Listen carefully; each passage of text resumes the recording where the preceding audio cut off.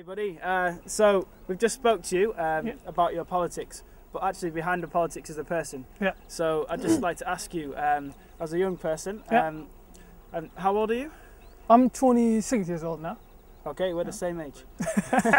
So we're both young people. Yeah. And I think for young people to be active in politics and to make a difference, Yeah. we have to start young. Yeah. But also you have to have the right personality. Yeah. So what do you think? Do you know any people in Finland who you think are making a big difference, who you think are good examples? If we talk about personally, for myself, this comes from the attitude, like what kind of attitude you have and how ambitious you are about doing something or changing something in society. But as a youth, most of idols, they weren't youth, but like if you follow their histories, for example, Nelson Mandela, or even in Finland, like Ahtisaari or the other political figures, they started at a young age. So that gives you the ambition to be like them or do something change, or maybe something that's different from their viewpoint. Yeah, because obviously it takes a long time to learn. Yeah. You can start learning as a child, Yeah.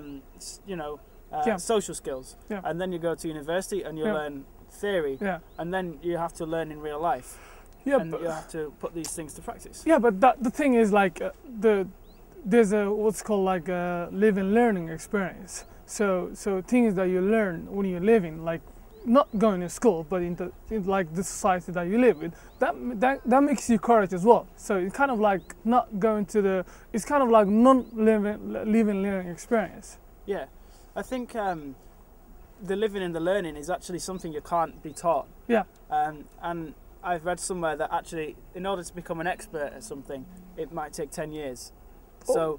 Or more as well. Yeah. So and maybe you never stop learning. Yeah, exactly. So the thing is, you have to be hungry all the time with the success, and you have to be ambitious about doing something that you really like.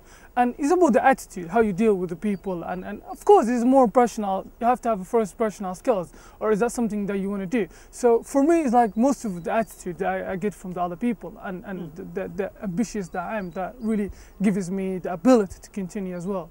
Yeah, because it's like a positive cycle, because the more positive you are and the more ambitious you are, the more people respond to you in a good way, and the more they remember you and the more they like you. So exactly. For Finland, is it different? For example, I came here as a young boy, and for me the whole culture was different. It was a kind of cultural shock. Firstly, it was hard for me to integrate with the snow and the weather, and then with the people, and then the language. So it kind of like you meet a lot of a negative side when you feel like you're alone here. For example, when I was at school, I was the only colored boy in my school. So to integrate the whole society, it was kind of like being in a place that you don't want to be. But then you believe yourself, you have that kind of ambitions, you have the attitude, because all the sides are not the same. So that gives you the motivation as well.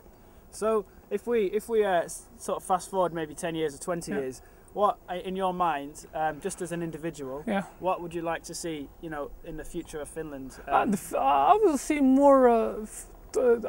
Finland can be more tolerant people, that the well-being of Finland will be protected, the multicultural will increase, that there will no racism or no discrimination. That of course day by day or year by year the generation are changing towards a better way or a better future. So that's what I want to see in Finland. Finland is a multicultural Finland that you want it to be as you are. Yeah. How do you think this fits into Europe then, in terms of immigration and youth politics? Do you think in the future, like Europeans and of every country, well, you think there should be more communication, or do you think this is something that might happen? I don't know if it will. Yeah, actually, it will be more awareness and more continuously to work through the political ways. So the youth should be more active as well. So nowadays, if you go to other European countries, the youth are not interested that into political. Maybe they're interested more to sports or something. Even if you go to cafeterias, they rather talk about football or ice hockey or something else. But it should be more to their daily lives, and it should even start in the elementary school as well. More discussions, more multicultural education, and that will be create activity. Yeah, so to summarise, I think you're right actually. it does sound like you've got some very good personal experience trying to sort of, you know, get to grips within your country. And I really agree with you, the fact that you have to be enthusiastic and motivated. And in terms of, if there's any young people out there who want to make a difference, like you say, make a difference with things that interest you. And eventually you will meet the people who can help you take it further.